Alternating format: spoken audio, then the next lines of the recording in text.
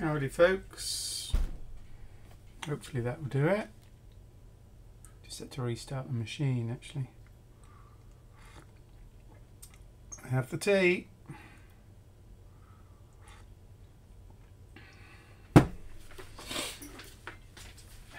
How is everyone this evening? For those of you that are in the evening, that is.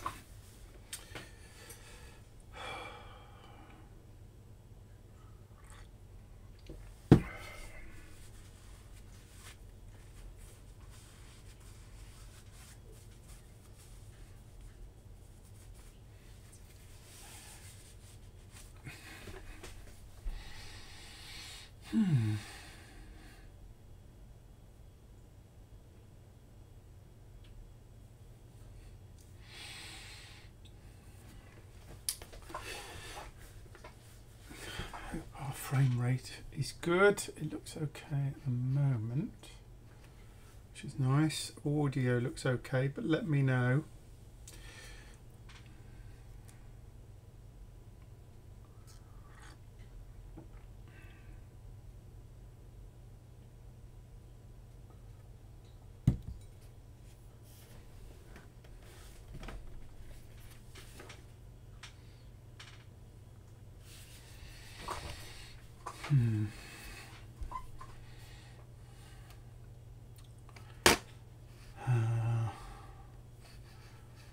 Shall we do some notes?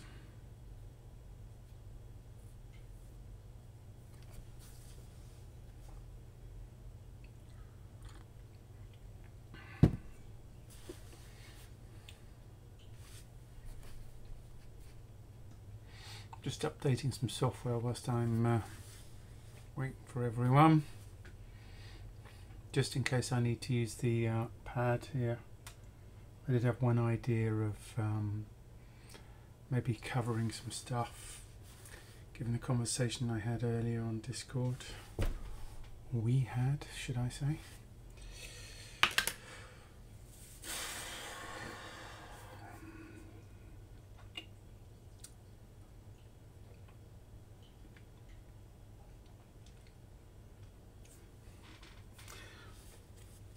That little update requires a wine update, which also requires the remarkable update.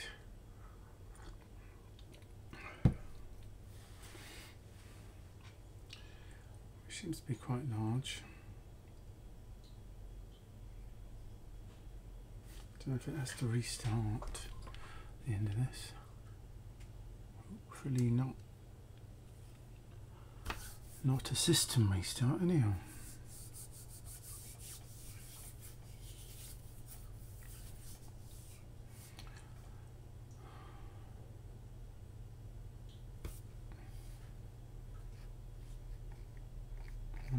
License agreement. I need to agree this. How do I accept this? I accept the license. Really? How do I do that? This is weird. Oh, is that like a tick box or something? Yeah.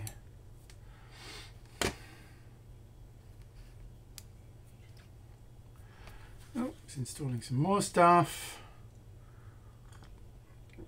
Oh, is that done?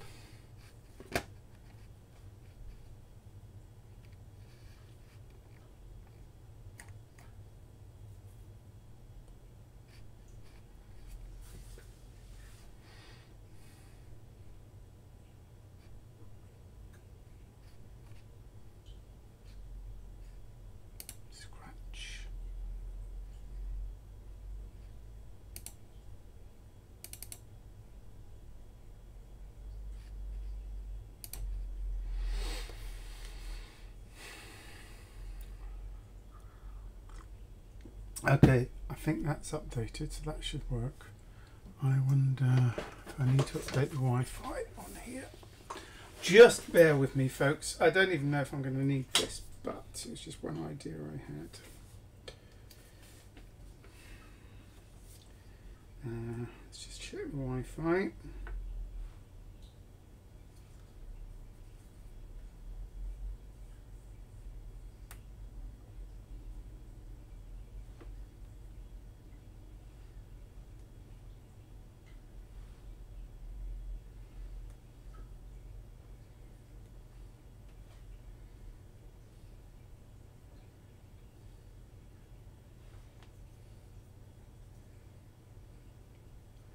I think I've changed the password on the Wi-Fi since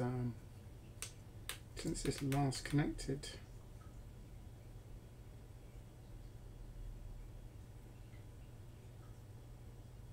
It's just connecting. Should fail here and ask me for the password.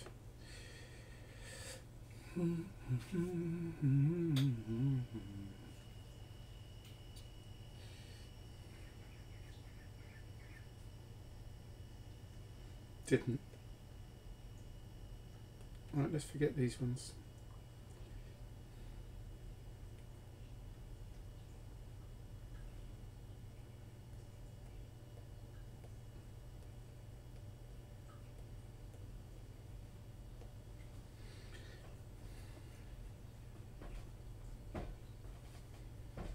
Connecting. Hold on.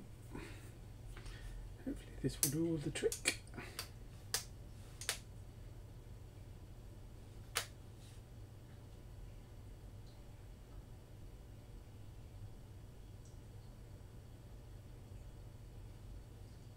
Does that mean it's connected or not? I can't quite work it out.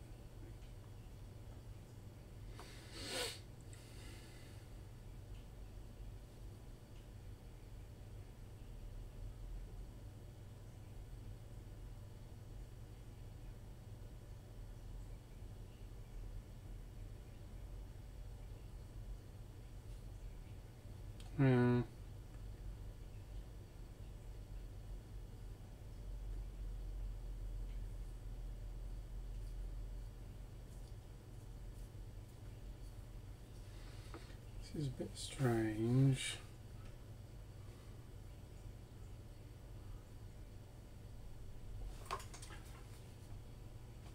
Let me know if the audio is okay, folks. Just trying to connect to the Wi-Fi on this in case I need to use it later. This is very strange. I cannot see.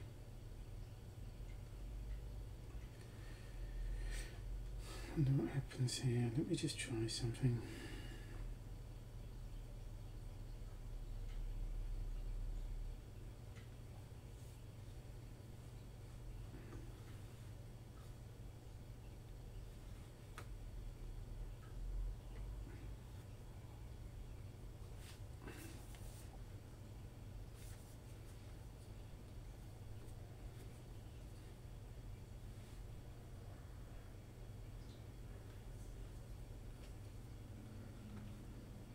There we go. Let's see if I can share this screen.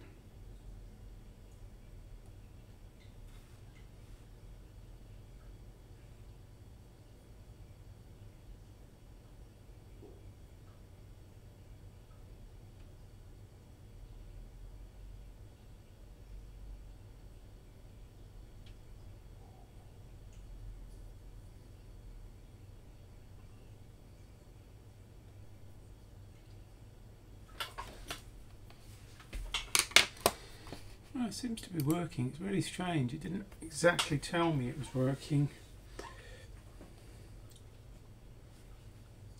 Yeah, it works. Okay, we're ready to rock with that if we need be.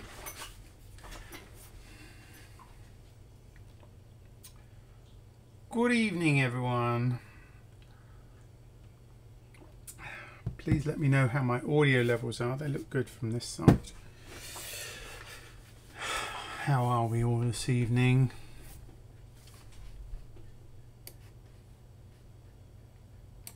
Audio's fine, says Laurie. Good.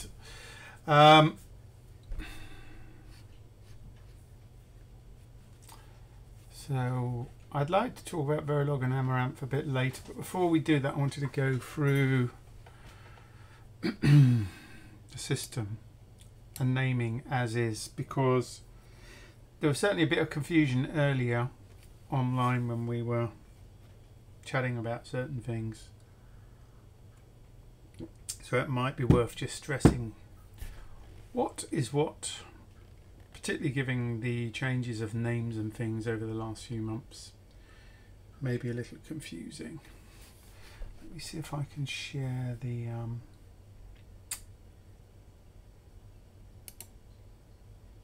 screen. Let me just take that off for a moment and turn on this one.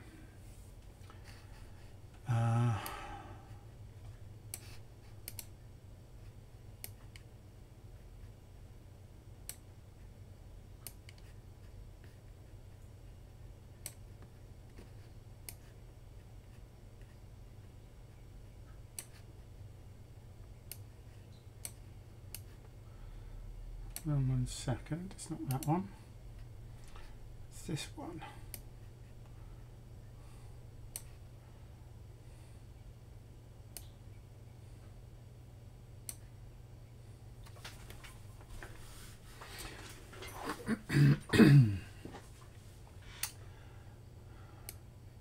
So before we go on and talk about other bits and bobs, I wanted to do a quick once over on this.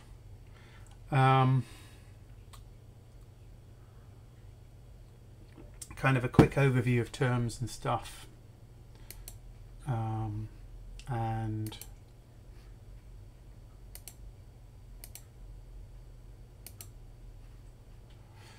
let me see if I can just enlarge this just slightly.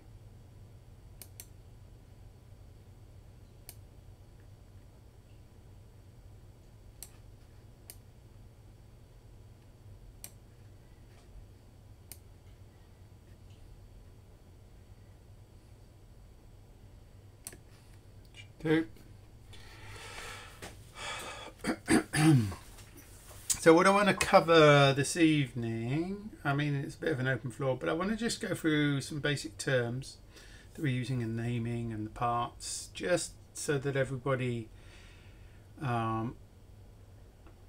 understands the pieces of the equation that make up Black Edge as a system. I also want to talk about power on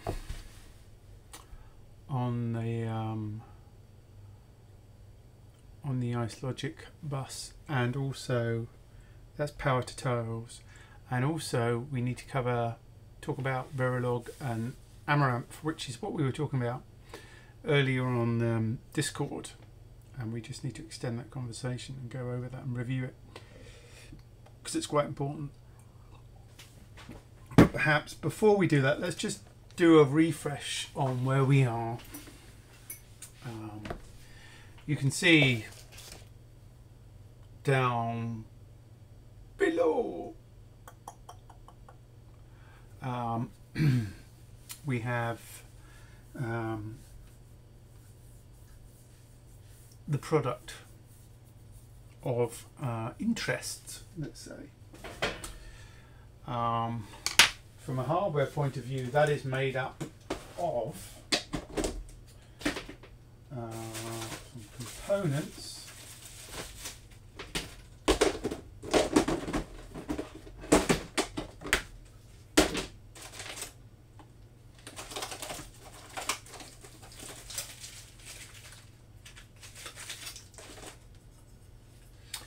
So in the middle, you can think of it as a kind of product sandwich, or as they used to humour us with, the kind of Oreo. And in the Oreo sense, this is the creamy bit in the middle. This is the Ice Logic bus. Formerly the Ice Logic deck, so that had a bit of a name change.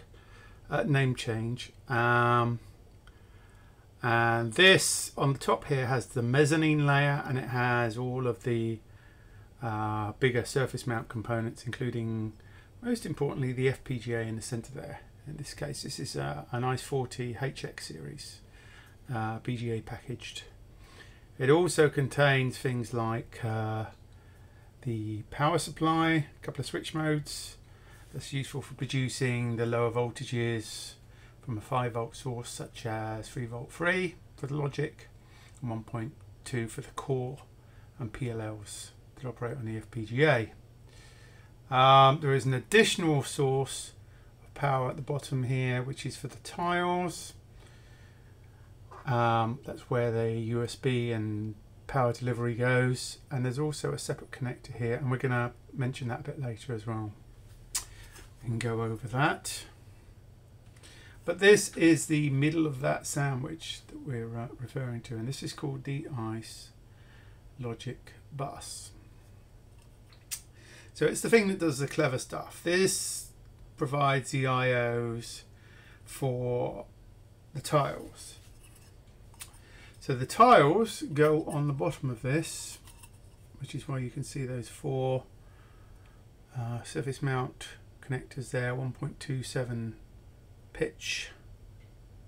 mil pitch, 1.27 mil pitch. And then on the top you have what we used to call the mezzanine connector. This is actually, we're now referring to this as Black Edge, or Black Edge NXT to be precise. And what goes on top of that is something like this. This is the this is an STM32 board that sits on top of that, and this has an STM32F7 on.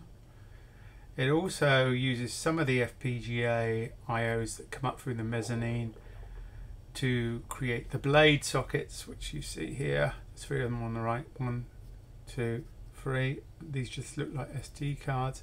Then there's a 4th one on this side, and then there's a regular MMC connector, which is connected to the microcontroller on this side.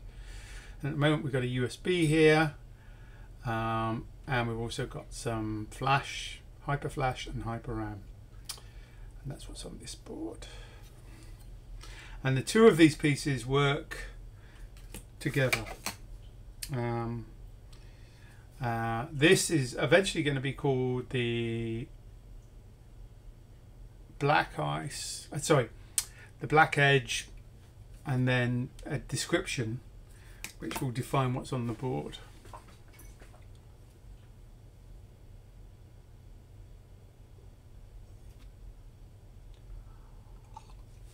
And then the thing that go on the bottom are things like these tiles, and they go underneath on here and clip on.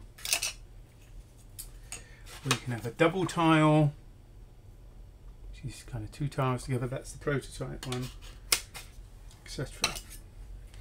So that's the stack. Tiles at the bottom, ICE logic bus in the middle. That's the cream of the Oreo sandwich, and then a systems board on top, a Black Edge compatible systems board that is normally got a microcontroller and or uses the extra FPGA IOs that aren't used for the tiles. And normally there's an umbilical link between the 2. In this case, what we're talking about is QSPI or Quad SPI link between the 2.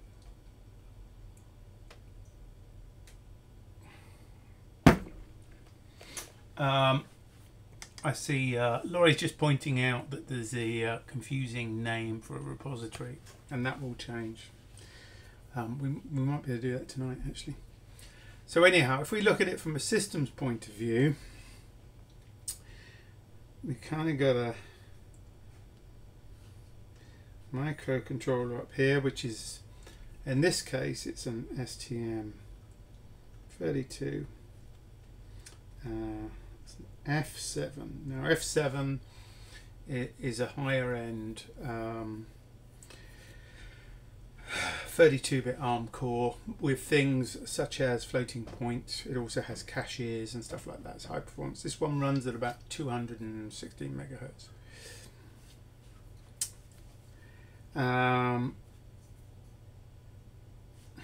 Also attached to this, we've got some internal flash, obviously, but we've got some external SPI flash here, which we use for storage purposes, such as storing the FPGA configurations. The other thing that we're using the microcontroller for is ADCs, and those are connected down onto the tile. There's also a few GPIOs that go to the tile, provide low bandwidth I/O, and then connected down to the FPGA itself we have a QSPI link, quad SPI, that enables us to communicate between the STM32 microcontroller, and in this case it's the ICE 40, and it's a HX series. Coming off here we have some blades,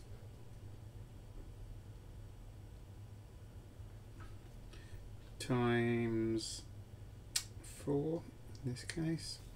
The other thing that we've got on the MCU I forgot is there is a MMC / SD card interface. These are blades. They're actually called microblades, but we just nickname them blades.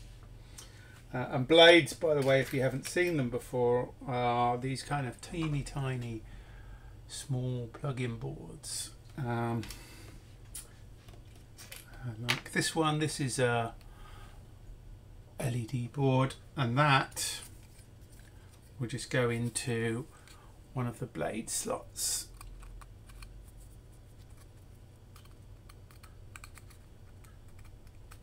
On this board, thus. There you go.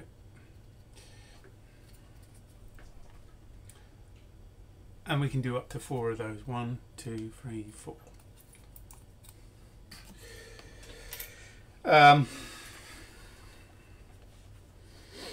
In addition to that, we have the PSU section. And there's 2 parts to this. There's a 3V 3 and a 1V 2. 1V 2 is primarily for the ICE 40 PLL, and 3V 3 is for both. And the other thing on the STM32 is a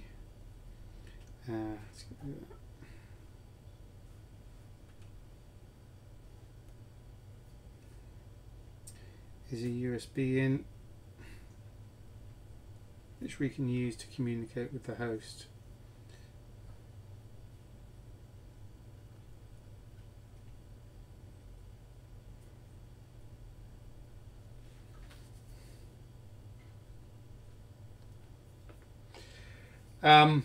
We also get the power to the PSU here, which is 5 volts. Oops, that's terrible. That comes from the USB. In addition, on the power supply, we've got this higher voltage and power delivery, both of which can go into here to supply the power supply. And then at the bottom here we have tiles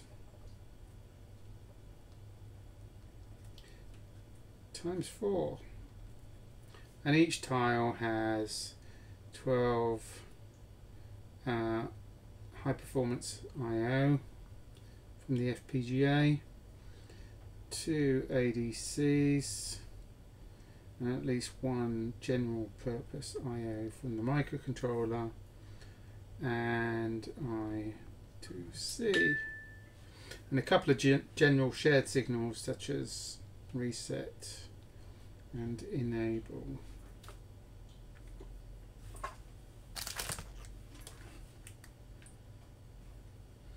Who's pinging me now? Somebody's pinging me.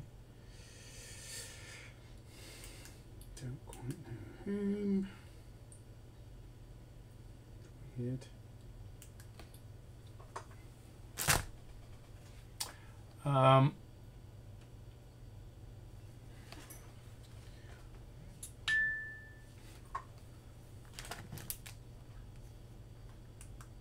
Oh, I think that's just iPost coming onto Discord.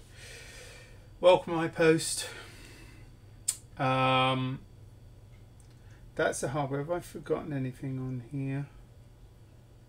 Don't think I have. There's also an FPC connector on here, which we might use for display purposes.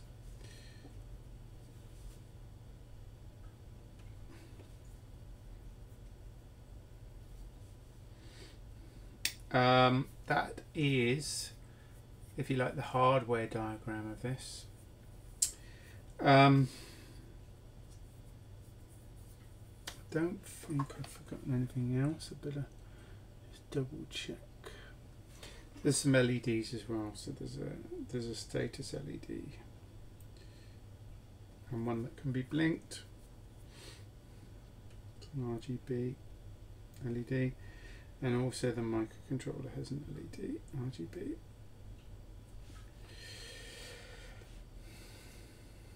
So that's the hardware stack that we're talking about. The physical connection between the microcontroller board and the ICE40 HX,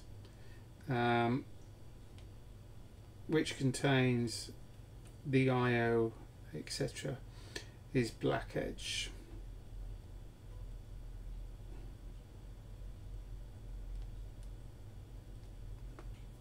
In fact, it's a version of black edge called black edge next, because there was a previous version that we used on the black ice MX. So that's the hardware stack. If there's any questions, fire away. Oh yes, there's an interrupt pin. Good point. Right, I'll put that in there. In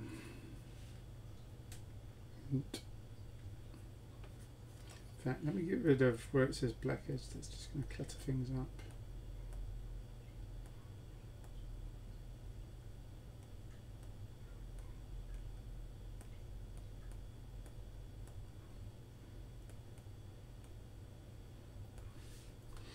You put the interrupt.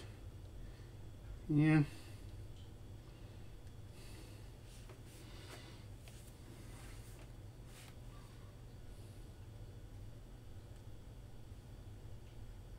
iPost, by the way, we're just going through, we're just doing a system level review of everything so people will know what things are and where they are. I mean, it became obvious to me earlier when we were having these discussions on Discord that some of the name changes and things have confused people, and it wouldn't be a bad idea just to do a quick refresh so everybody knows where things are and what the various different parts are. So the board at the top with the microcontroller and the blades, that's the top of the Oreo, and then in the center you have the cream, which is the ICE40, and the power supplies and the power delivery and the higher voltages and higher power for the tiles, and then below that you've got the individual tiles which form the bottom of the Oreo, if you like. There's also a clock pin. Yes, very good. I'm going to have to do a curly one for that. Oops, in fact that's one way.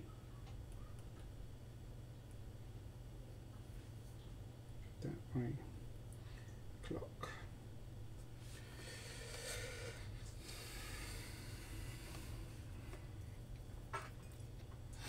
So the purpose of the clock pin here is any HDL needs a clock. The ICE40 does not have an internal clock that's reliable enough. I think it has a soft clock. I think it might have a low frequency clock and a high frequency clock, but they're not crystal based. Because the microcontroller has 2 crystals on it, which I also haven't included. I should probably mark those on. Oh boy, oh boy, oh boy. It gets complicated very quickly. So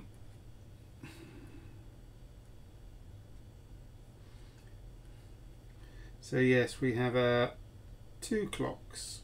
We have an RTC, you know, like a 32K, and we have a 25 megahertz clock.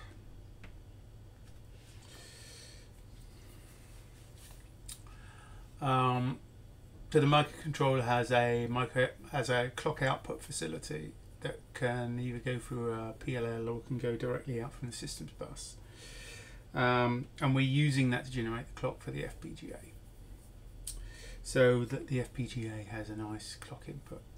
So that's there as well, and that comes down from the black edge connectors, the mezzanine connectors.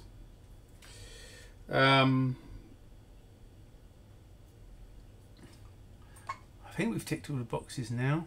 Oh, no, we haven't. No, we haven't. Thank you. The other thing that we have that sits on the this board at the top, I did mention it when I was going through the hardware components on there, is this important bit here in front of my thumb, which is HyperFlash and HyperRAM, which is connected to the FPGA. So there's basically a hyperbus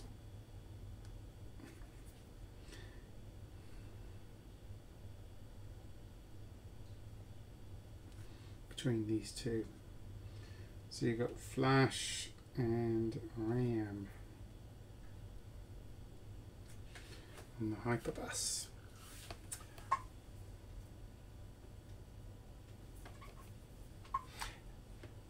Thanks, Laurie.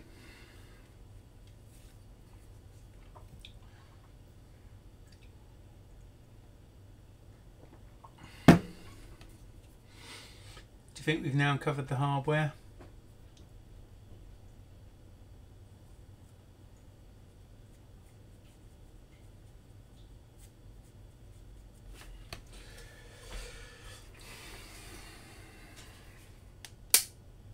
We go into software.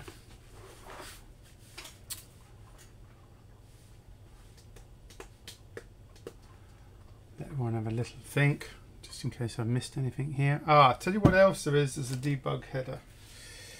And we're running out of room really here. Let's just make this a bit smaller and we can fit it in. Honey, I shrunk the ADC. Let's have ADC. And then here we've got debug, which is SWDIO and SW clock and SWO.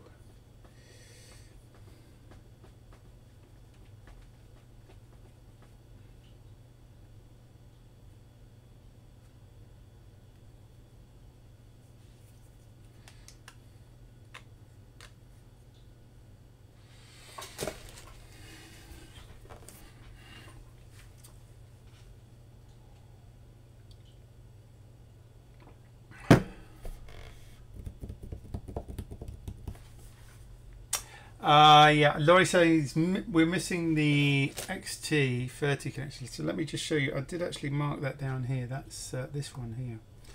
But that's a good chance just to stop with the drawing for a second, because I have finally received these lovely little connectors. I wonder if I can zoom in on these and you can get a look to see what these are like. There we go. And then the other end of these,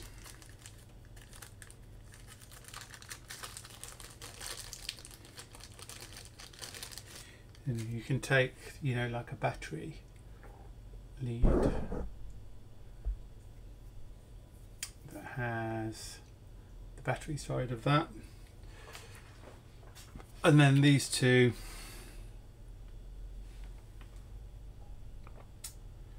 go together. Thus, one plugs in the other.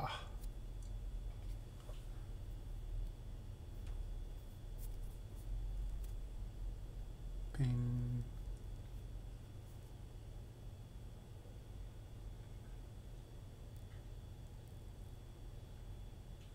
It's not really focusing very well on that. So yeah, they finally came. I love the way these fit in. These are really good. I really do like these. Let me just put this one back.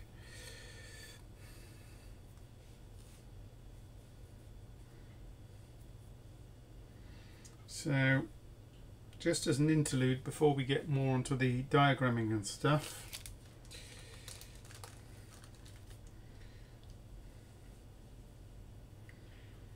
let's just make sure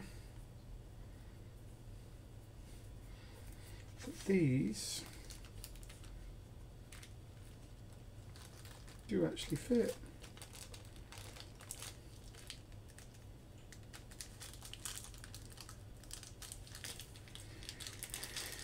I'm sure getting these back in the bag now. I'll sort that out later. So let me just quickly disconnect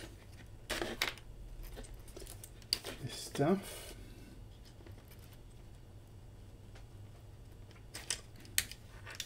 And free off this board. So here you can see the sandwich that we were just talking about. With the microcontroller board on top, the ice bus in the center. You can tell that one that has these prongs and creates these apertures, which you can see going on here.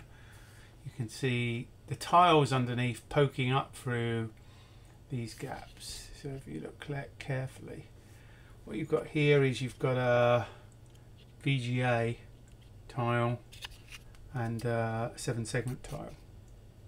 Those are fitted on from the bottom upwards. So that's the bottom layer, and you can get a look in there. And then you can see from the bottom I've got a double prototype tile and 2 single tiles on here. So what I'm going to do is I'm just going to take off. Let me just disconnect. I've also got a little blade here for an OLED LCD screen, which I've just taken out as well. The thing that I want to do here is take off, if I can, take out the LED blade. This is actually rather tight. I need to be a bit careful here because I've got the tiles on as well. So I'm taking off my top microcontroller board there, because what I want to do is then show you where this fits in, and that fits nicely. Can you see it on the right hand side there? That I've just put in.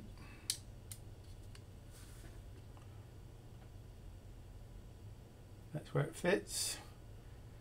What's more, it's the right way round.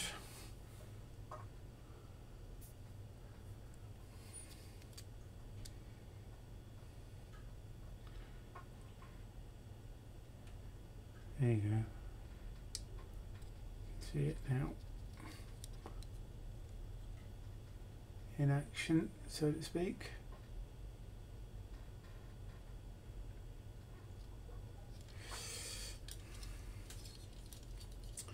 And what I want to check is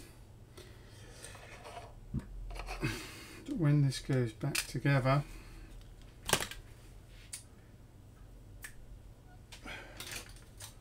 just put my more powerful glasses on and give myself a bit more light, because this can be a bit fiddly getting these two together. I mean, on yours it will be easier because it'd be less tight. When I put this together on my board here, I had a bit of an issue actually, and the angle of these mezzanine black edge connectors wasn't quite as aligned as I hoped. But now you can still see a connector in there, and it fits snugly under there. It's not contacting at all, it's actually just in front of it. But here's the test. So if we now use the blade that sits above there, does the blade still go in, or do we have a problem? And I think, Houston,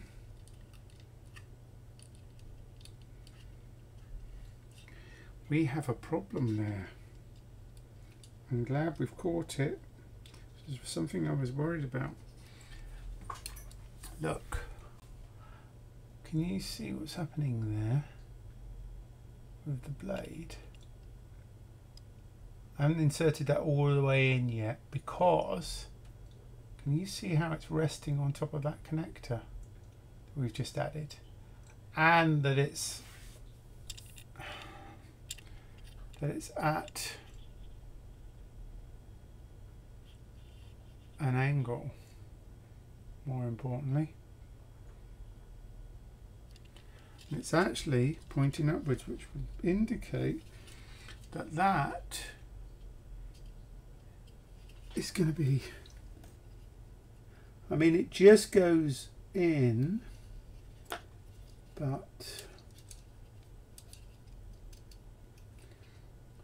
in going in, it's actually scraping on the connector. Let me see if I can give you a good look at that. Can you see how it's actually sitting in contact with the connector on top? Which is what I was afraid might happen.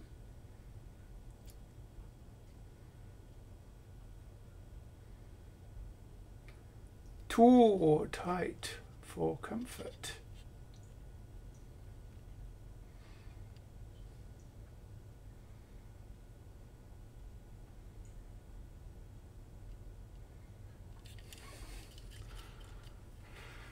Seems like it would add stability, yeah.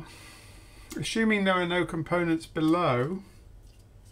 The other thing I'm not taking into account is I don't have any spacers between the top board and the lower board, and if I had spacers in there, would that lift it slightly? Because I think I based my calculation on the height on the spacers. So in other words, this board would sit just slightly higher than it is right now. I wonder.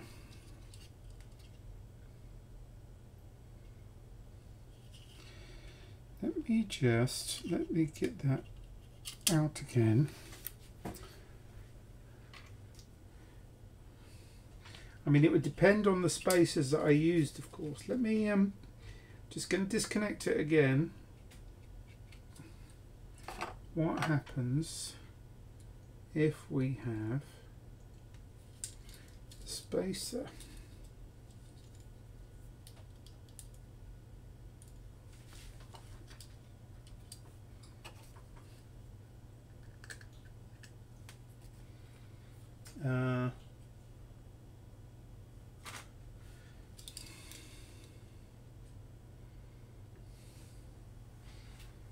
Bear with me a sec, folks. Just grab a few more. places.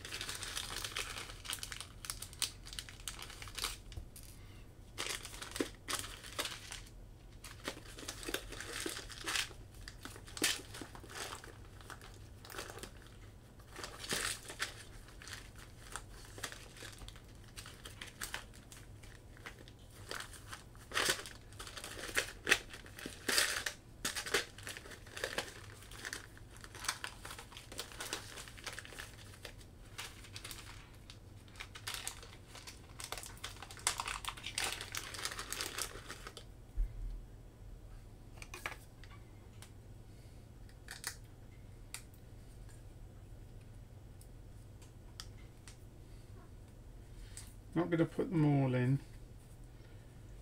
just enough to prove the point.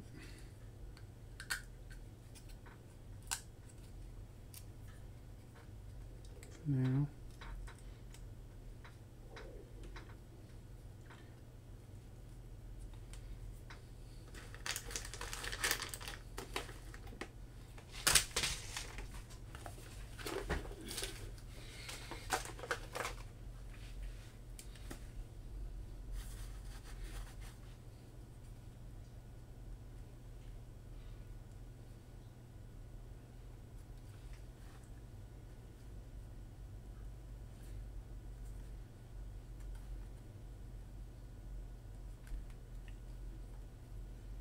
Oh, it's really weird that one doesn't want to screw in.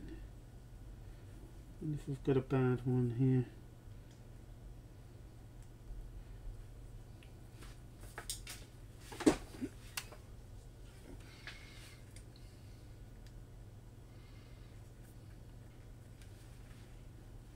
Weird. I wonder what's wrong with that.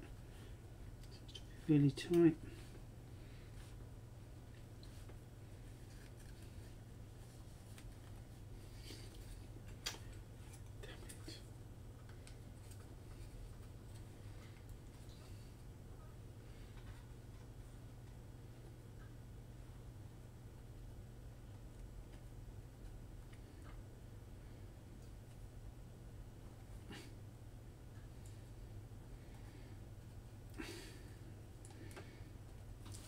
For some reason that's ridiculously tight. Anyhow, let me just ignore that for a sec.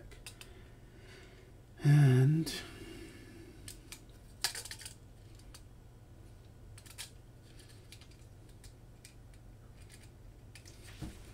just try and piece this together with the I'm not sure if these are the exact right spaces as well, which doesn't help, but I'll be able to get an idea.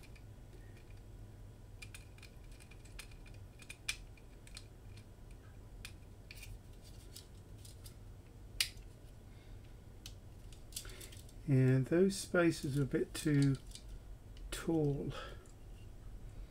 Damn it.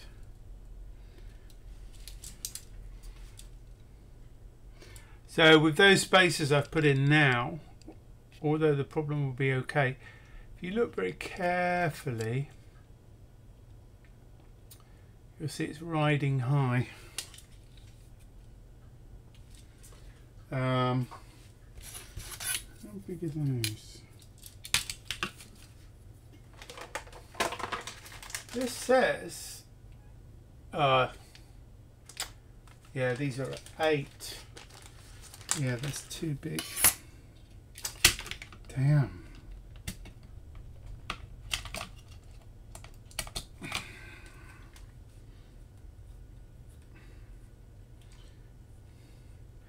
I did have some 7 somewhere. Hold on.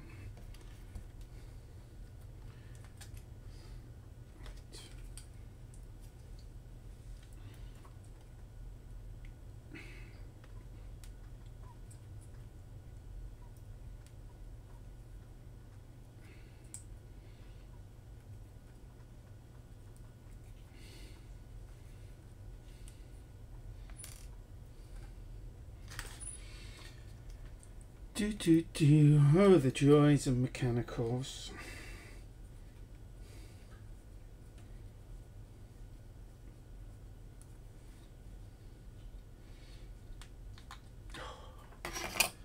Right, hold on.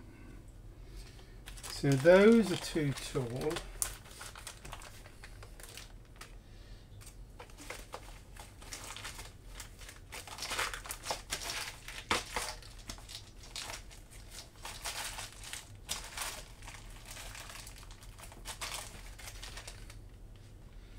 It says these are 7.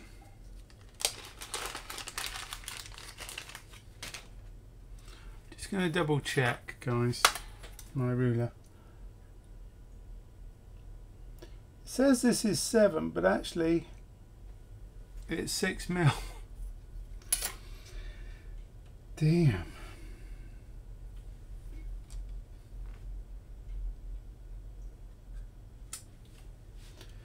That's annoying. So I don't have one that is 7 mil long. I only have, whoa, I think somebody's measured these wrong, because it does say 7 on the pad, but it's definitely 6 mil. Let me try these, but I think these are going to be too short for the proper test.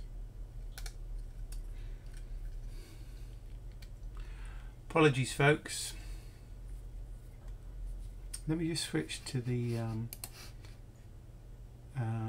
larger picture for the moment. It's typical, isn't it, when you want something? I've always got the wrong ones. Especially when it comes to screws and spacers. That one there. That one.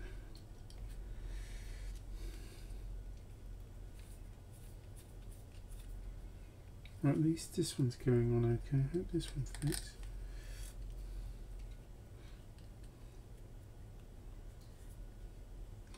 For some reason, that one's really rubbish. Let me see if I can find a better one. It just doesn't want to screw on.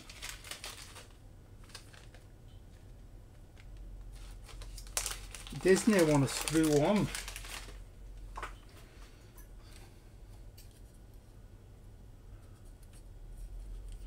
Nice. So, oh, that's having trouble as well. I don't quite understand why. Some of these are better than others.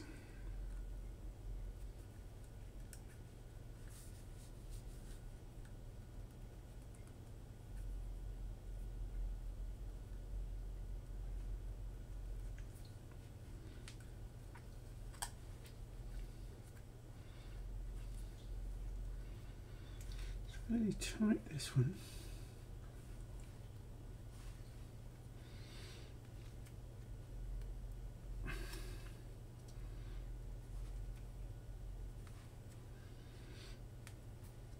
That'll do for the moment. Right, let me see if I can piece it back together again. Right, where's the glad I have my lighting lamp here. Light is important in this. Normally it's a lot easier. If I didn't have the tiles on, I'd stick them up underneath so that they would be aligning, and it makes it easier to do. But I didn't want to take all the tiles off here.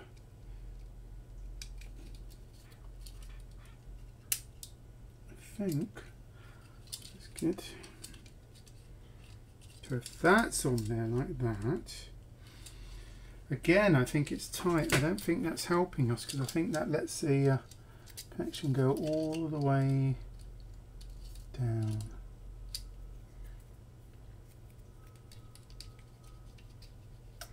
So yeah, we've still got the same problem here with those 6 mils. Slightly less, but it's still very tight if you look carefully. Yep.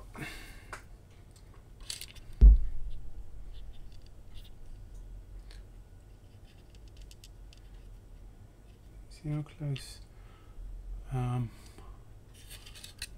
this is here.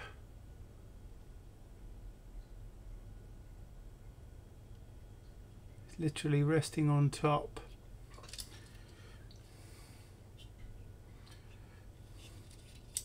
So I'd say that's slightly better, but it's still a tight fit.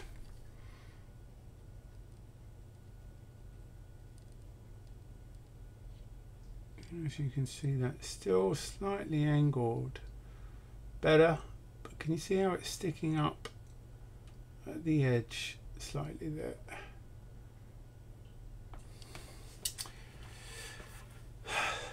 But we've got another mil, because these are 6mm and they should be 7mm, these spacers. That might buy us a bit more room. But either way, this is looking slightly tricky on that end.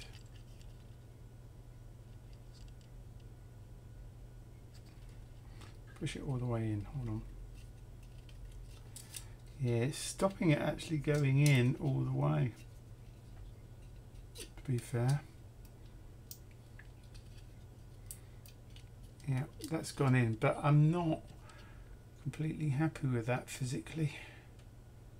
Can you see how close that is? God, it's really difficult showing things on this camera because it's all around the wrong way. Hold on. Let me see if I can.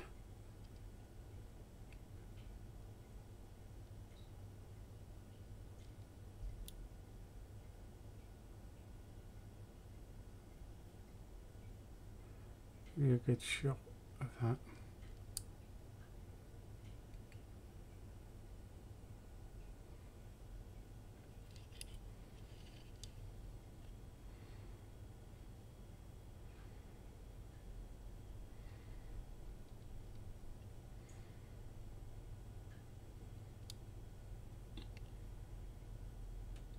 See how tight that is, how much that's resting on top of the connector.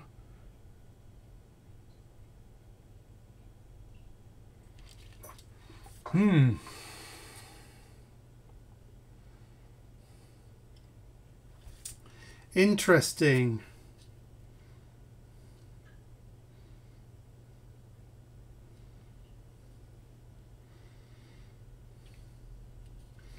But if the spacer has another mil on it, we might just be okay, but it's still very tight. One to think about.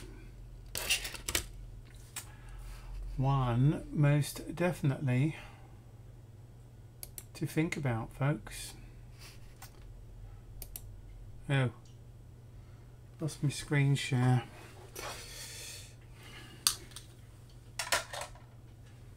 So I'm going to have to look at that more closely.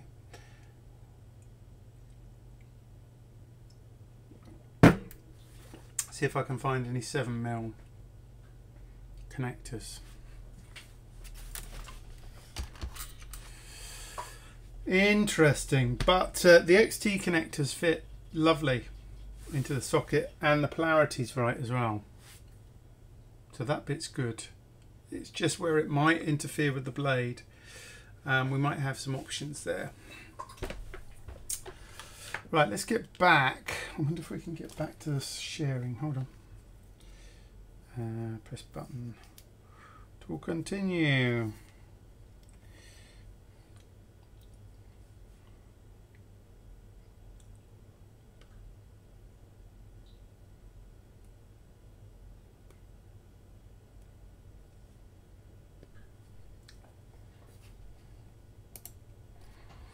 Okay, and we're back. Let me know your thoughts on that, my friends. Right, so we covered what we've got hardware-wise here, and what we were talking about there is this power connector, external power, being plugged into here from a battery, normally.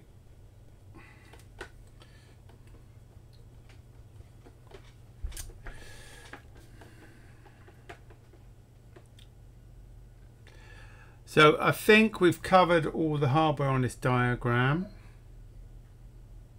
Any luck? Let's talk about the kind of the full stack, to use the software term. So just create a new page here.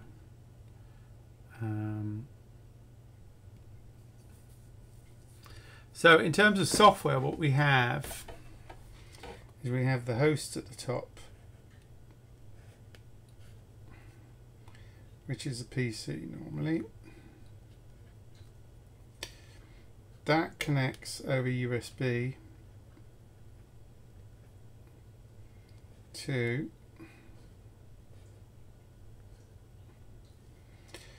the STM32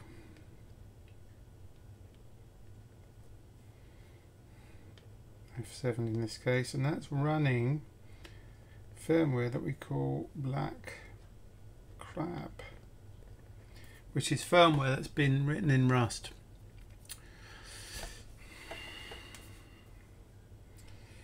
And this then uses QSPI to talk to the ICE 40 HX. And this is running things like Amaranth,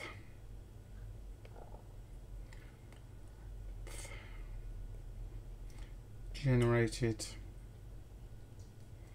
HDL, synthesis, or Verilog.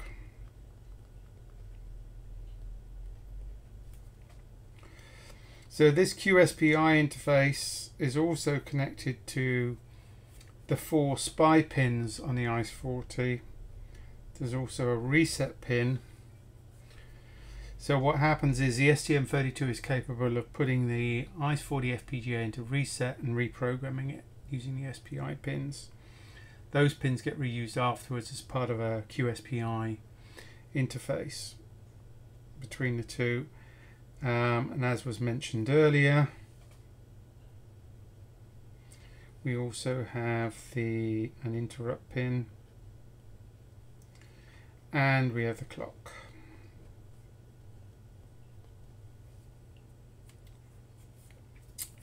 Between those two devices.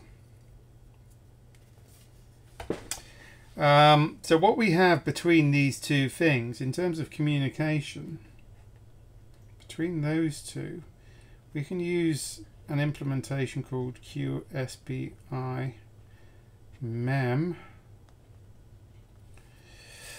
and this basically is a quad SPI, very, very simple memory interface that the STM32 can use to communicate with the ICE 40. And normally what happens is you can send, you know, a bunch of bytes, of which there may be commands, addresses,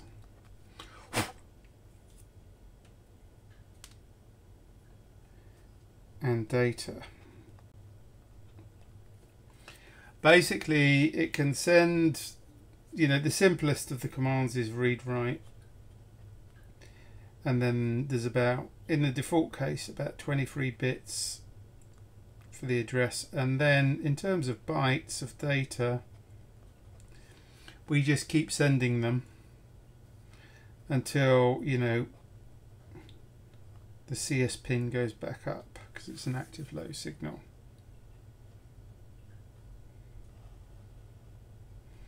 Yeah.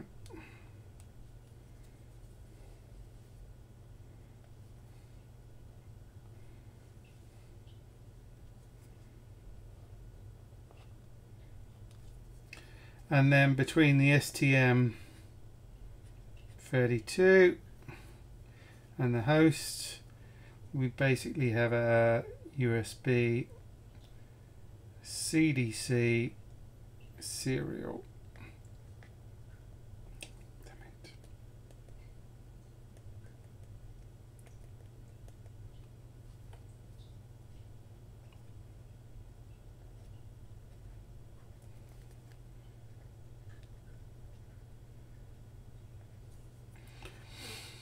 And we can use this for sending a kind of command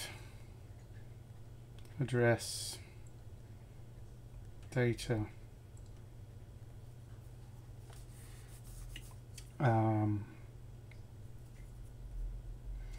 interface. In this case, we will tell it how many bytes of data. We don't have a CS pin here to begin and end the transactions. It's just a case of formatting it in such a way over the USB that it knows how many data bytes to receive. And these commands here aren't just the commands to do with sending data to the HDL that we synthesized on the FPGA, but we might also want to be able to send data to the STM32 that gets stored, you know, in the flash that's attached, or to the SD/MMC card, etc. So the different commands control whether it's read write and what device that's going to. And then what we run up here is we can run Amaranth to give the simplest example. And in the board file there is an implementation in Python that talks over serial that enables us to send bytes from Python after programming. And one of the command modes is the programming mode itself, which is a special mode which starts with FF.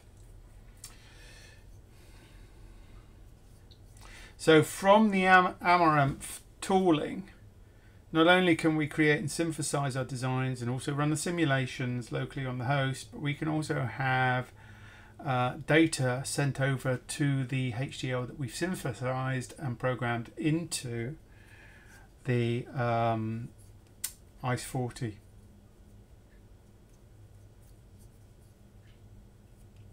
So it's quite a stack. I mean, the stack isn't done yet, and we're adding to it continually, and we haven't done all the pieces, but we do have things working at all these different levels. Why am I talking about this? Because I realized when we were going through something, when we were trying to answer some questions earlier on Discord, where there was some confusion about the naming and how things worked and what were the protocols, etc., etc. So it's a good opportunity to do that. And the conversation that started this was, how do you use this? How do you use this stack in order to program and use a development system?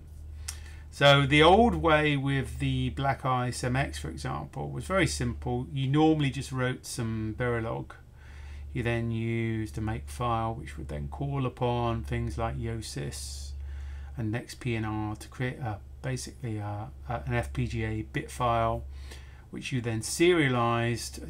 Which you then basically piped over the serial to the microcontroller, which then programmed the STM32. Now, in this case, we're going a bit further than that. So although this is backward compatible with that system, this takes things a bit further and has higher levels on the stack for doing the more clever stuff. And that means that we can actually interact with the development board and with the synthesized HDL that we've created using Python, because Amaranth is written in Python. Oh, sorry about that. Because I hit the closed button.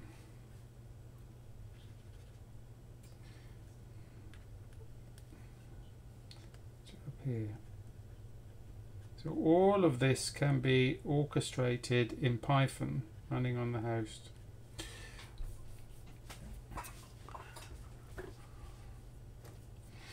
And one of the conversations we were having is, well, if I'm using Verilog, how do I use this? kind of thing. So let me just catch up on the chat, because I know iPost is putting some bits and bobs up, and iPost was instrumental in this conversation earlier. iPost has just done a rendition. If you look down on the live stream, let me just create a link for that.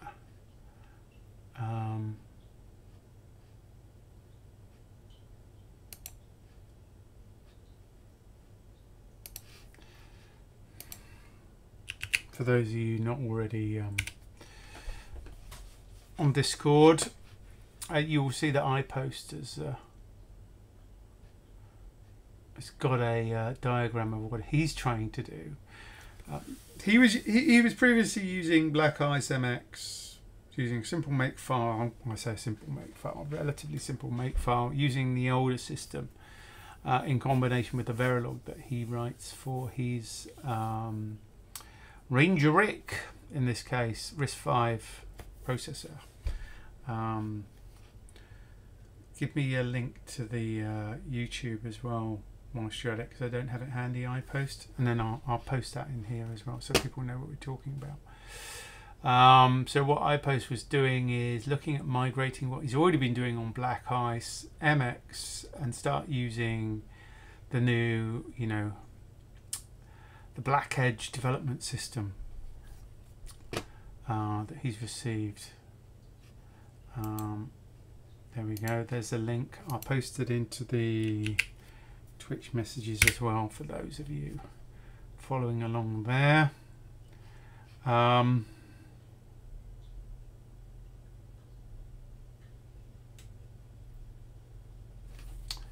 Cool.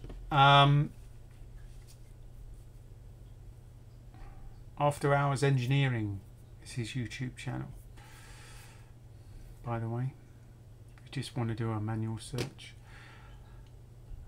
So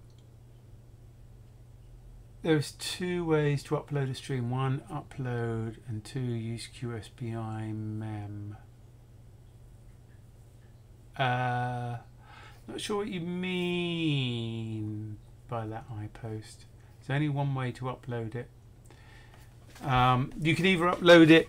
Oh, I see what you mean. Yeah. So I mean, they're both the same method. Strangely, it's just you're using different software on the host to do the same thing. So the way iPost would have done it before, or anyone using the Black Ice MX, is you would literally take the binary file that you've created that has a synthesis that's going to run on the FPGA, and you pipe that over the serial port. You know, on Linux that'd be something like, you know, /dev/TTY/ACM0 or something similar, and you just send it over there and it automatically recognizes that. It looks for the header, so it takes the first byte as the command. In this case it's FF, always FF in those files. Or you can use the Python that's part of the Amaranth board file, which has a function that does that for you, and that normally works by picking up the HDL synthesis that you've created within Amaranth and then uploading that as part of its process, because it's a more integrated thing rather than having separate make files and separate tools, etc. It's all done within the Python environment.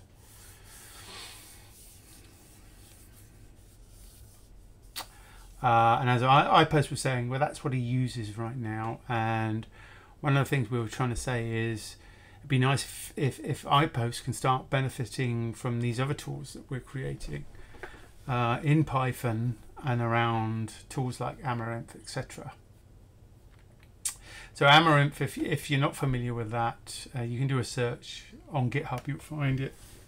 It's basically a way of creating your hardware description from within Python itself, rather than having to write Verilog. And you can actually mix and match these. You can mix some Verilog with the Python if you need to. And one of the conversations that we started off was, well, what do you do if you've already got the Verilog? Can you take that Verilog and actually start using it from within the Python stuff? And and which is the best way of doing that. I mean, yes, you can still rely on the old black ice method, but if you want to use some of the newer stuff, like for example, if you look at the diagram there, you've got the QSPIMem support. Now we have Amaranth HDL that handles the QSPIMem transactions when synthesized on the ICE40, and in the Black Crab firmware that's running on the STM32, that's capable of speaking that and passing data over to something that has the QSPIMem support synthesized into the FPGA at the time. So wouldn't it be nice if iPost could start using that as part of his after hours engineering stuff? And that's why we kind of ended up talking about all the different pieces in this puzzle here. Let me just check on the messages here and catch up. I'm just going to do a swap over. Tea's finished. Onto the cold water. Well, at least it's not lukewarm. It is. I wouldn't say chilled, but cold. So Laurie saying QSPIMem does not work until the bitstream that contains it has been uploaded. That's right. Well, because the bitstream has the image of the HDL that you've just created, which may include the QSPIMem. So there's only one way to upload a bitstream, which is to copy it to the USB device. But you can also copy other data to the USB device. The data will then be the command and its data. That data will be the command and its data. And iPost says, so it seems that using Amaranth, then it comes with QSPIMem inserted into the stream along with any HDL you write. Well, that's not strictly true, iPost. You have to use it just in the same way you'd use a module in your Verilog. Well, if you're creating some HDL inside Amaranth, then you'd have to include the QSPIMem module in your HDL in Amaranth as well. It's exactly the same. But not only that, you need to specify, say you're creating some registers at the end of that QSPIMem, then you'd have to factor those into your design. Just the same as you would with a Verilog module. It's exactly the same sort of thing.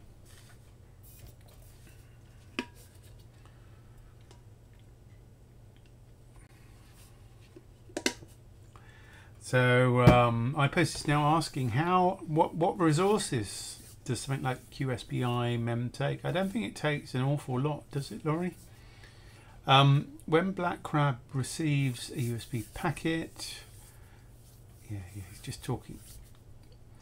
So Black Crab knows the difference between when you're uploading an image to program the FPGA versus when you're passing a command address data type QSPIMem transaction, and it does that by looking at the initial bytes, kind of auto magically, if you like.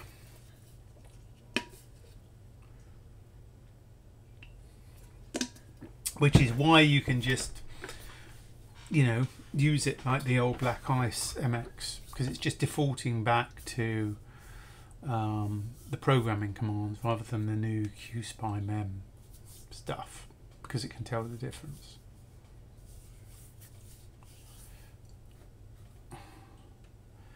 So iPost is saying kind of sort of like the MX approach. Kind of sort of, yeah. There's no magic. Well, there's a bit of auto magic to tell the difference between when it's being programmed and when it's receiving, data that's destined for HDL that's already been synthesized.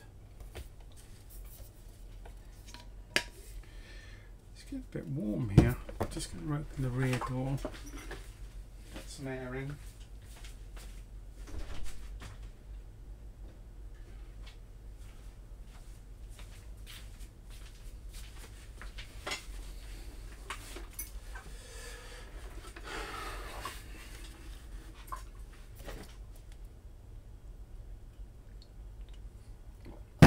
By the way, on those connectors, guys and girls, and whoever's on, folks, I've got a few extra ones. I'll send them up as part of the update care package for the developers kit later this month, when I've got a bit more to add to them.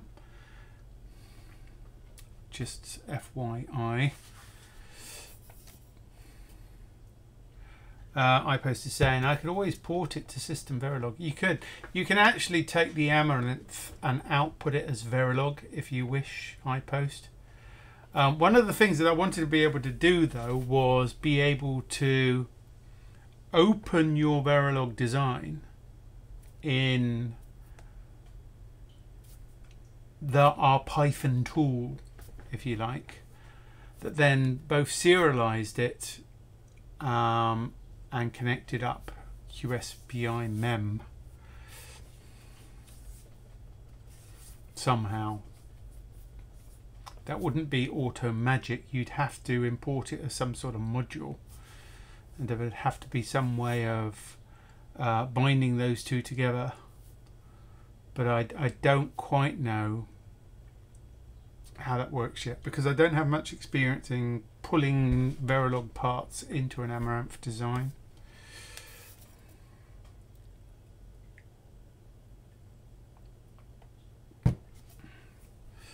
But yeah, if you wanted to do it that way, you could, I guess, output it to System Verilog as a module, although I'm not quite sure if you can just output a module.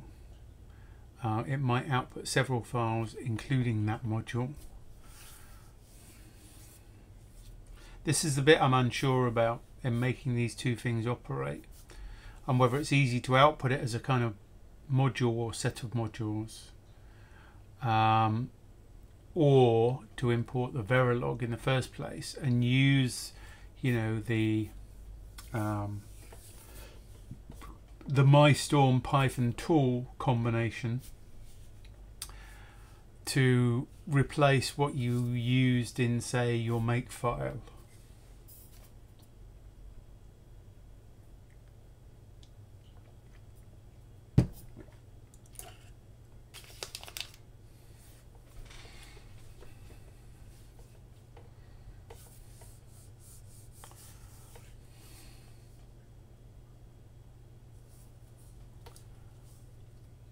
I would just port it manually, but that requires I learn Python and Amaranth.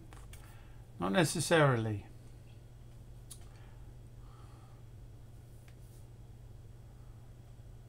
Is the answer. I'm wondering if we can. I mean, certainly we could probably generate something from Amaranth in Verilog that you could probably then import in a modular fashion.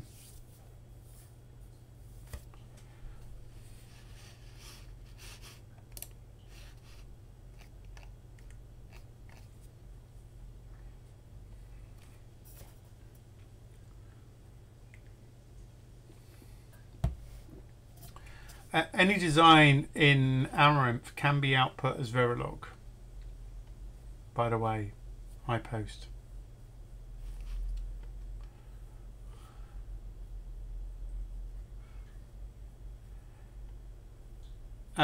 Laurie, what happens if you output that as Verilog?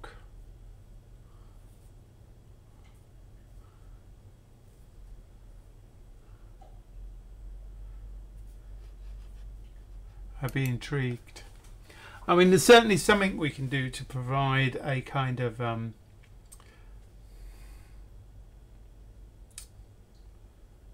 Verilog output, although it's a bit more complicated than just a module, because you've got clock things going on.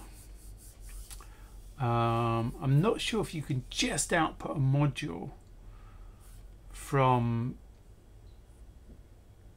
Amaranth, so you might get a whole bunch of other stuff that are assumed. Oh, you don't know how to output it as Verilog? Oh, hold on. I don't think it's difficult. let me just get my browser up. Sorry, it's going to open a million things now. Bear with me. You've got the idea. GoDaddy has the domain. Stop it! I don't want that at all. Let me see if I can find. Do I already have this open?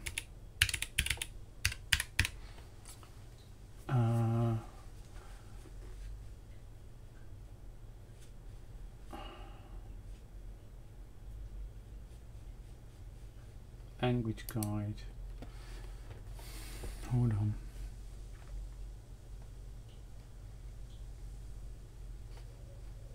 Platform integration. Hold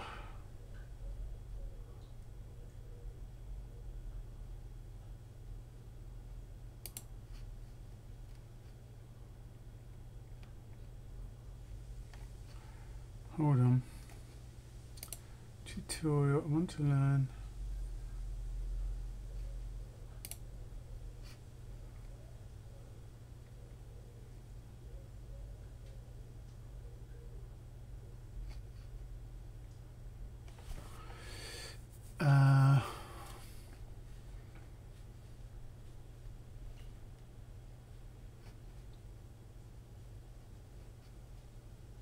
Any Amaranth design can be converted to synthesizable logic using the corresponding backend. Hold on. Let me show you here. Let's get the browser open. Let's turn that off. Let's turn Remarkable off.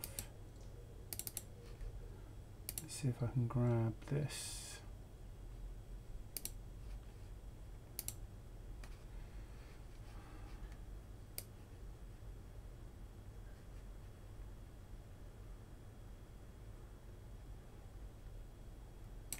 Not sure how clear that is. Can I zoom in on this maybe?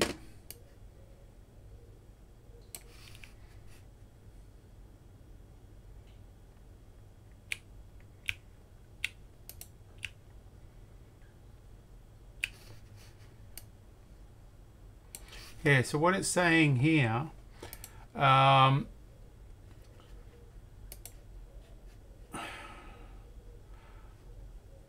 this tells you how to... Any Amaranth design can be converted to synthesizable Verilog using the corresponding backend. So you use Amaranth back, you take whatever the top module is, I guess, and then you use this. Let me just copy this.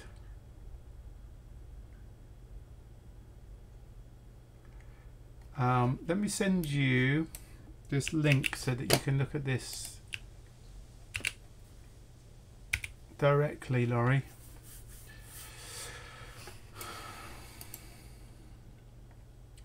So basically this will output it to Verilog.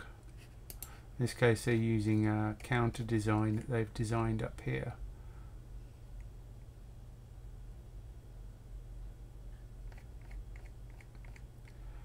But there are some things that you can do here.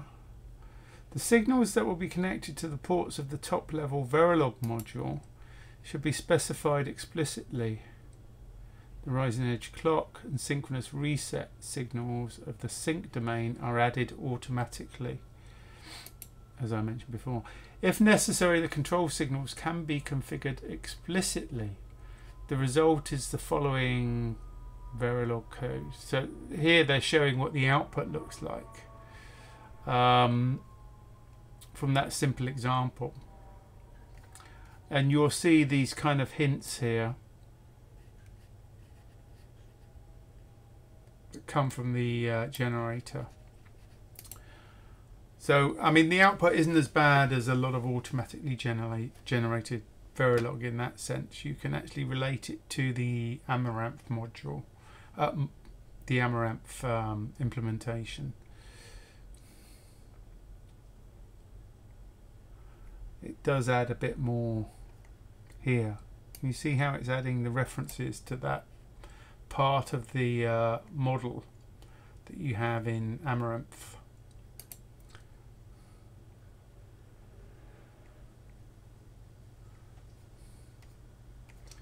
So there's some flexibility here, but I haven't looked deeply into doing this enough in order to work out how you then integrate that easily. But I mean, you can work it out.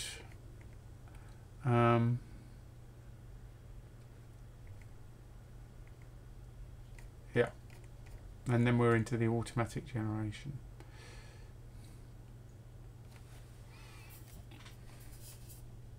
So if you, I mean, I don't know how complex that example is, Laurie. You probably got quite a bit in there, but you could probably output that as Verilog so that iPost can have a look at it. If you output it to Verilog and then maybe post it on a gist or something. Because it's very simple. Code to do that is just this.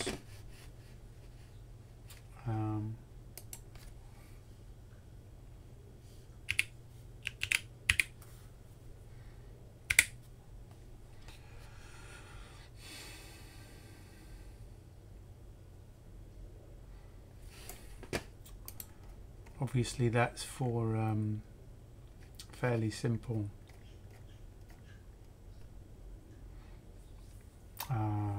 Amaranth class. This one.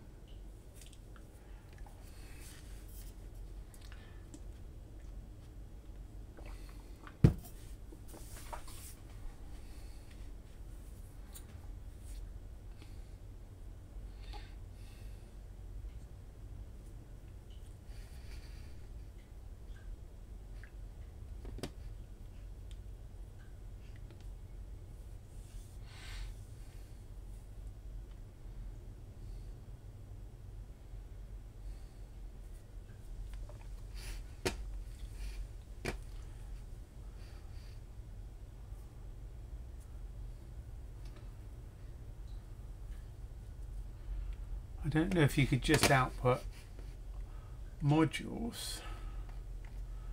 When you're outputting, can you output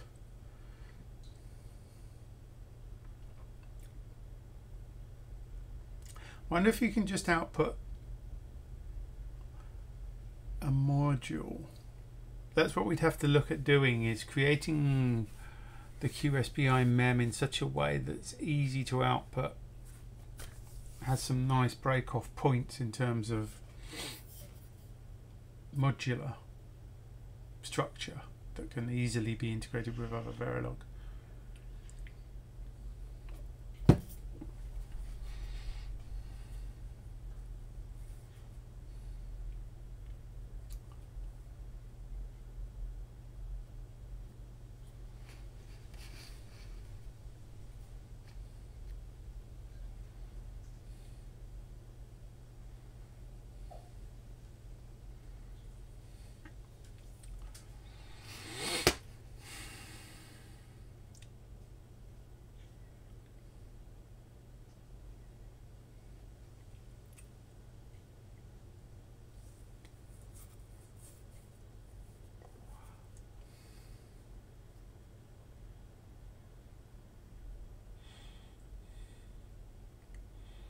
Because you could decide what to put on the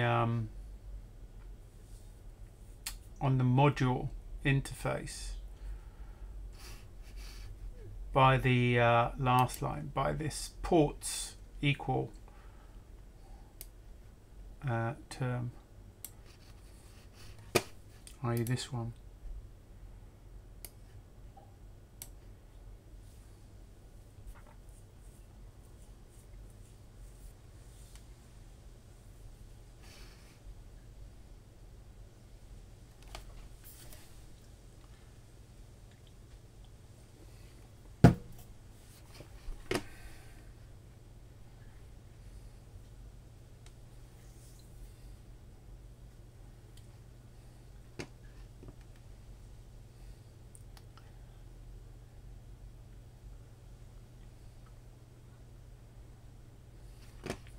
I don't know if I can do that because I don't have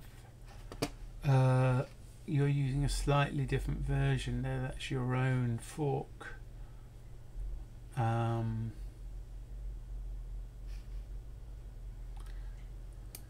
click on my, I expect if I was just to copy and paste that, I probably wouldn't be able to use it.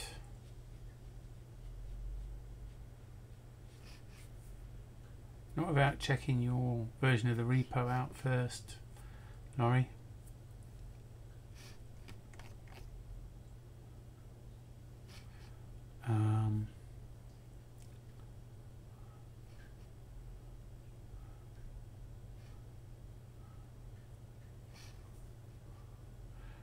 Laurie says he's trying it.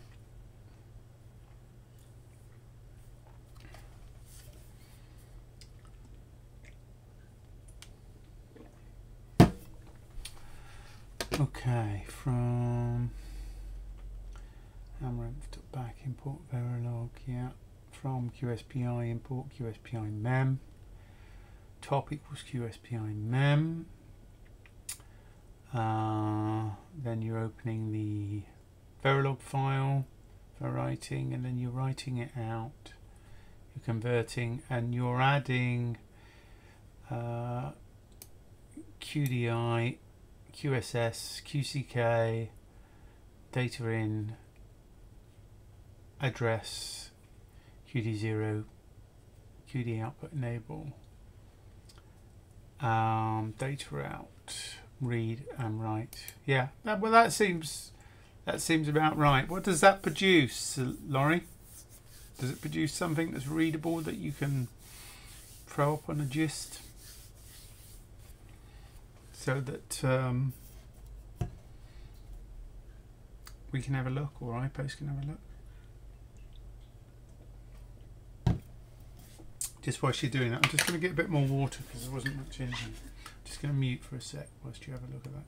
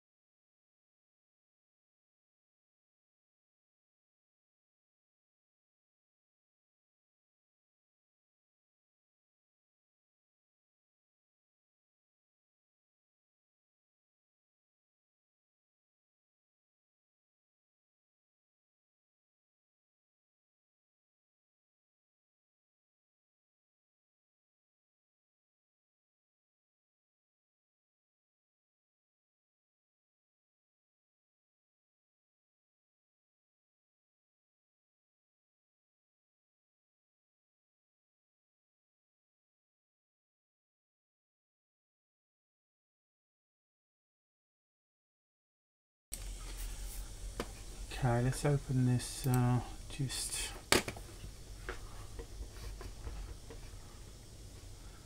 So this is what it's generating. So the naming leaves a little to be desired. We could probably change that somewhere in Amaranth. This module naming isn't very nice.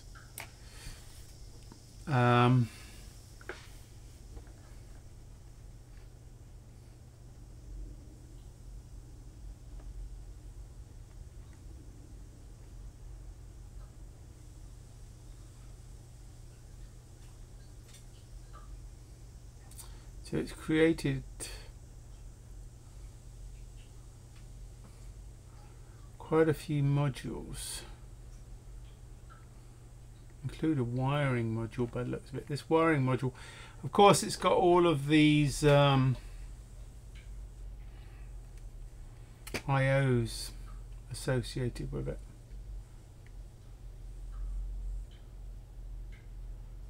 Some of which I guess we're not using. It's going to make it slightly confusing.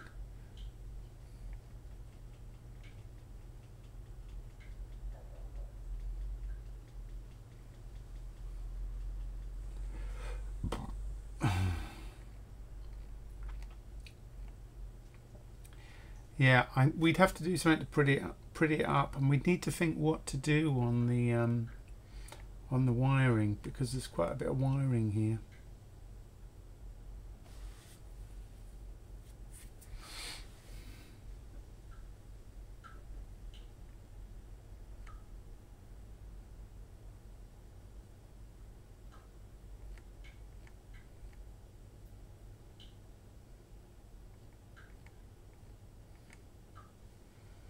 We could probably get rid of some of this stuff, I guess.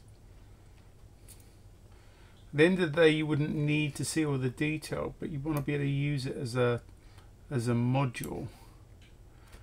So I'm not sure how we'd eliminate some of that stuff.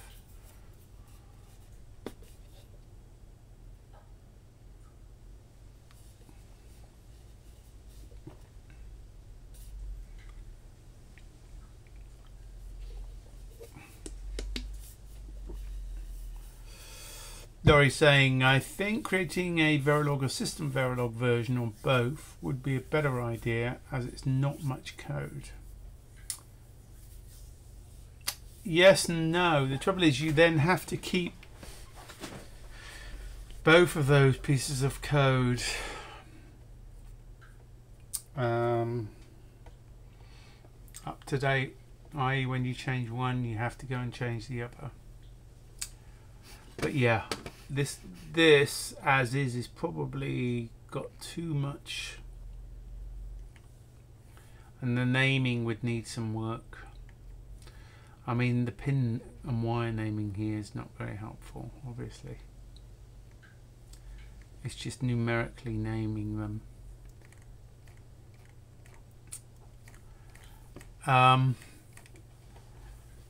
There may be a way to improve it in Amaranth so that it uses better naming.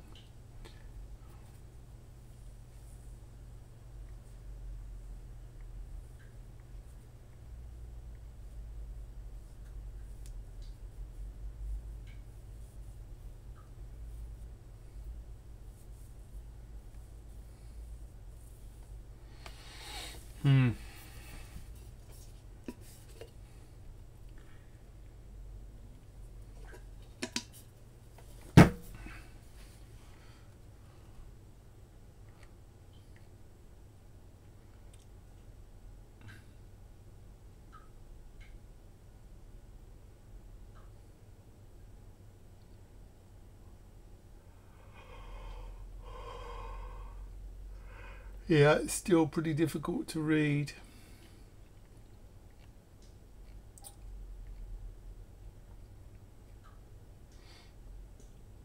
And there's a lot of wires in here.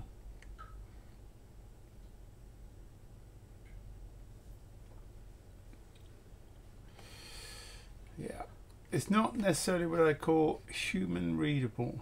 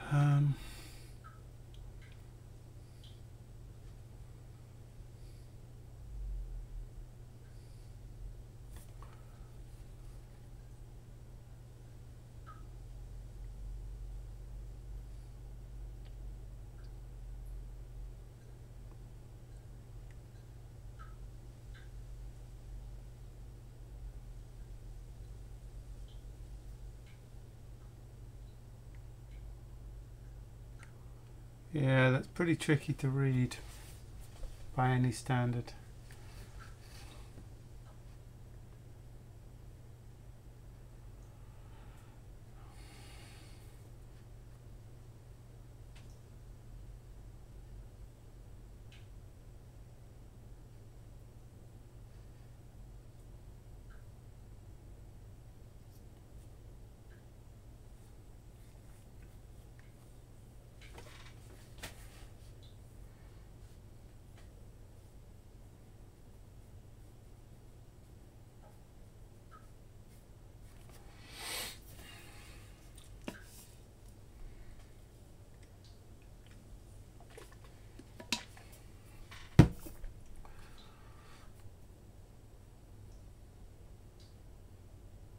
Laurie's talking about creating a parameterized version to allow for different data widths and address widths, etc.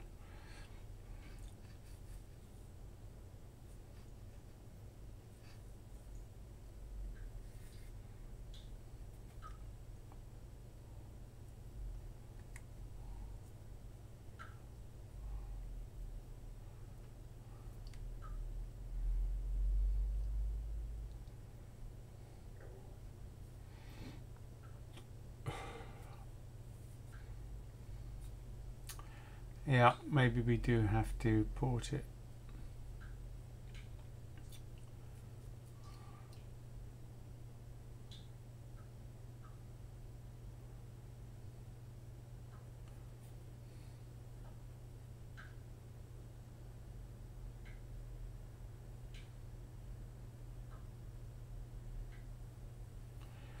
I'm looking at the Amaranth code. It seems to me like it embeds SPI. Is that correct? Not that SPI is complex. It's not SPI, it's QSPI, IPOST, but they're very similar. It's just QSPI uses nibbles rather than, it's 4-bit wide rather than 1-bit wide. So it can transfer much more efficiently. So there's only 2 clock cycles to transfer a byte instead of 8.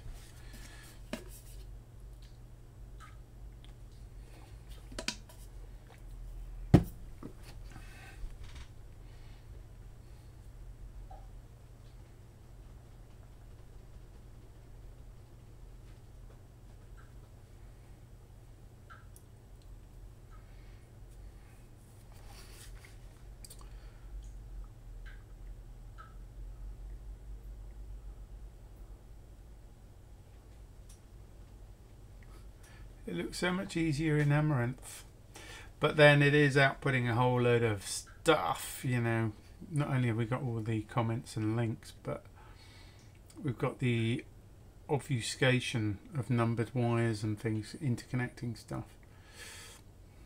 It makes it much more difficult to read.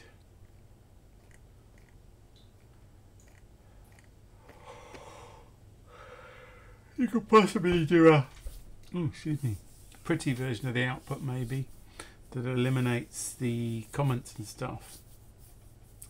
That in itself might make it a little more readable, but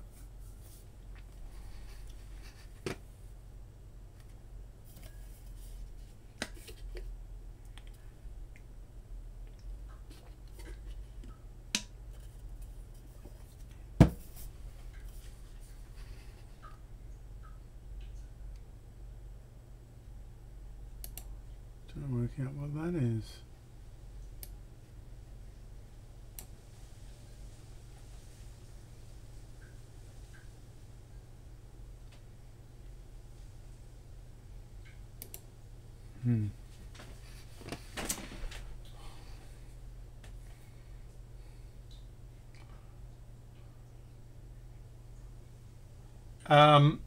IPOST is asking, is there SPI IP built in? There is in the IS-40, but we're not using that. It's all designed in HDL, is the answer, IPOST. Because they don't have any hard QSPI, but they do have a hard SPI.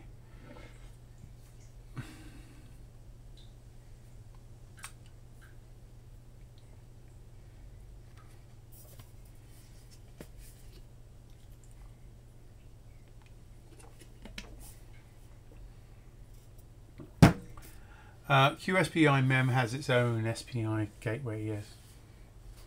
Implemented from scratch. Or QSPI in this case, not just SPI.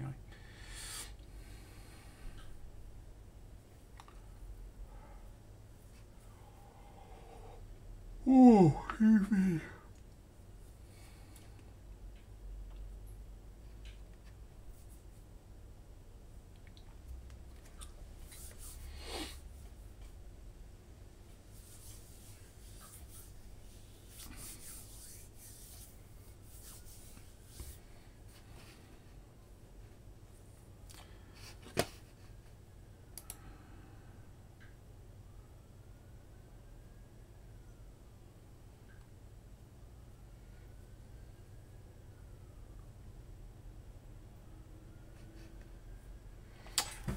It's probably not the most exciting stream for folks, I do apologise, but this is an interesting area for us because we don't just want to support Amaranth, we want to support folks using Verilog as well.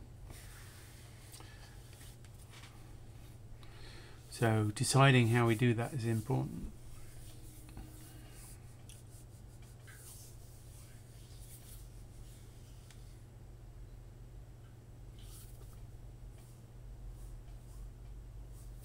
Having a separate QSPI module would probably make things more complex, as QSPI is simple to implement, particularly in Amaranth. Yeah, I mean it is simpler in Amaranth, that's for sure. Doing it in Verilog is a bit more complicated, and often when you do it in Verilog, you wouldn't use the more explicit state machine approach that we're using. So for example, if you look at is it Imad's original SPIMem, the way that controlled state was rather different, but quite common in Verilog, in that it was bit counting all the way through and looking for, you know, a number of cycles through instead of an explicit state machine. It was much harder to read as well because of that, but possibly more efficient.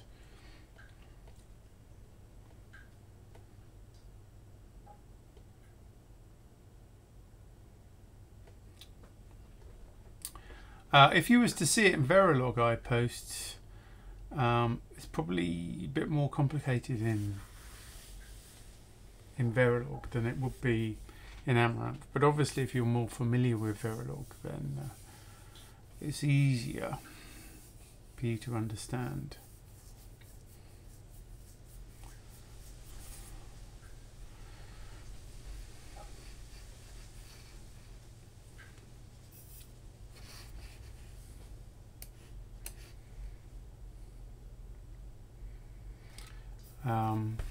I mean, it would be possible to create a module that you use as a black box, as you say, where you don't actually understand its implementation underneath, but you understand how to use it. That is another possibility.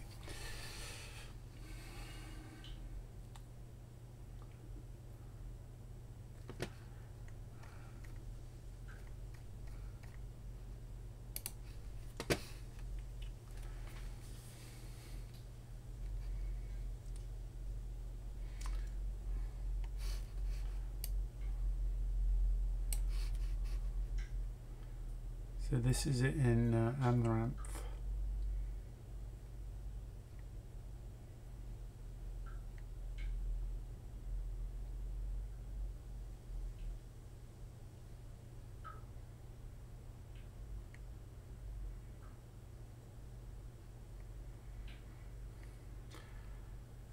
It's a lot more readable than what it outputs in Verilog, of course. But yeah, the key is understanding that state machine, and visually that's easy to understand here if you understand Amaranth, because you've got very clear, you know, phases, abstracted phase names and stuff as part of the state machine. Often if you look at a Verilog implementation of what it'd be doing here, it'd be counting the clock cycles. So these would just be numbers, which is going to be slightly different. You know, you don't have this state machine construct or abstraction in Verilog. You have to create your own states manually, and those can be very numerical and fairly deep.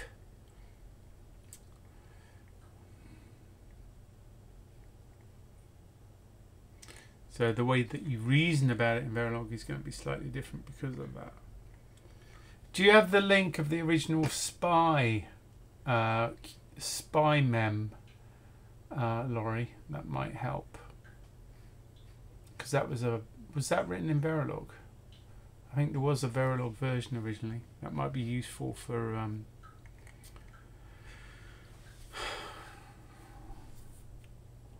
as a comparison, really. Emard's version. I'll probably find it actually.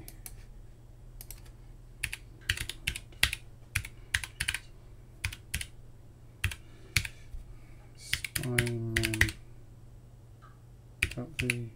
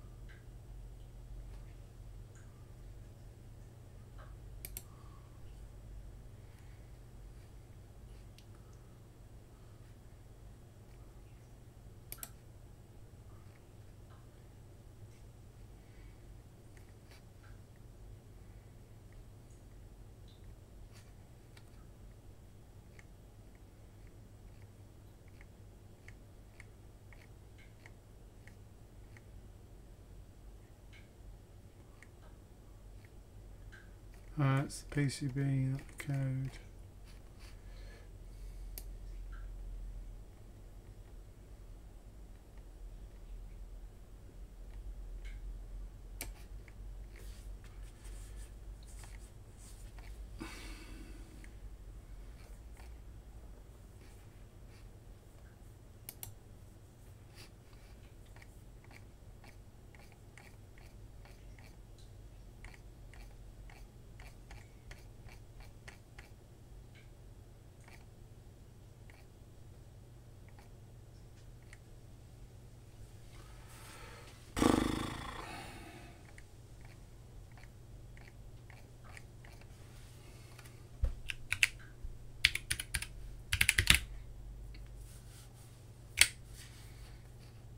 Oh, I can't find it now. Why does it take me to that page if it's not in that page?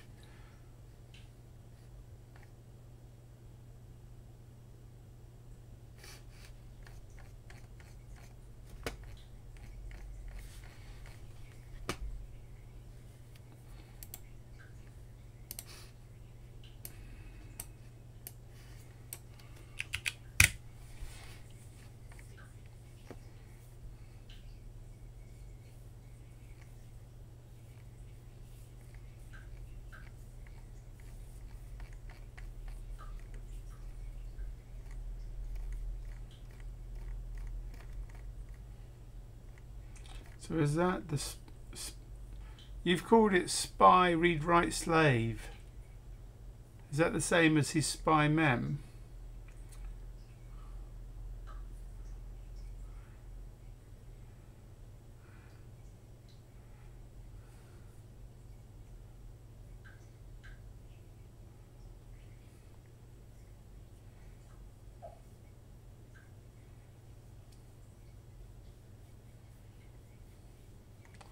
So you can see here he's shifting stuff in. But then when you try and look at the state, you've got all this kind of more cryptic way of counting the cycles, so you know where you are in decoding the bytes and stuff.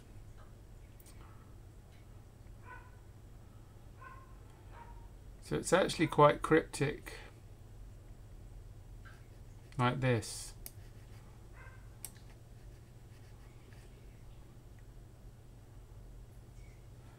I mean, so that's all Verilog. If you want to look at it, I post. But I remember when I looked at this, it was not straightforward to understand. I think the Amaranth is so much easier to understand.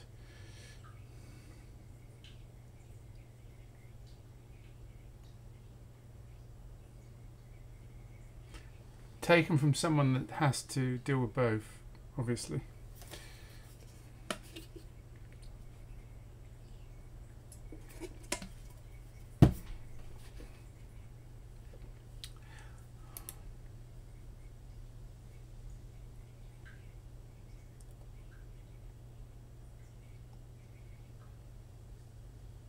It's pretty tricky stuff.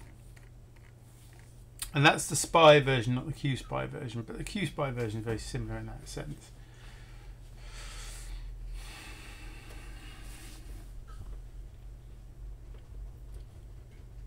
But yeah, but when you get into this bit here, that's where it's kind of real complicated, understanding the states.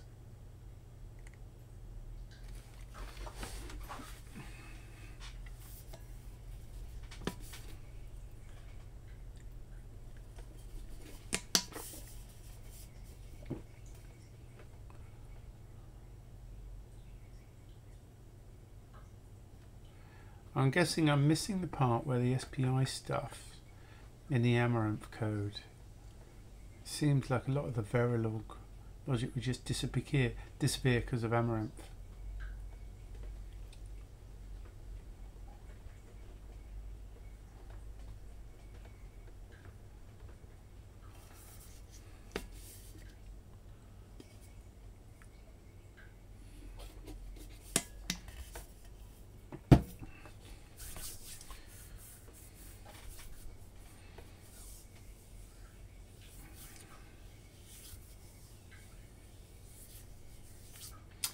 Right, folks, well, I'm going to wrap it up for the stream this evening. We can certainly carry on this conversation down on Discord.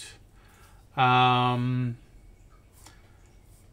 this is certainly one area that we need to find the answer to in order to support the Verilog side of things as well. Looks like we might need a specific Verilog version of QSPIMem. And as I say, those connectors I've got, I will get those out in the update, but I'm not going to do the care package update until I've got some more bits to put in. But we do need to have a look at that, the way that that blade and that power socket interfere with each other, whether that's okay. I need to see if I can locate some 7mm rather than 6mm spacers to see how much difference that makes, to see whether it's actually okay with the 7mm or not. So if it's not, we need to change it. Thanks for joining, and we will continue the conversation down on Discord. And if you need to join us, I put a link in on the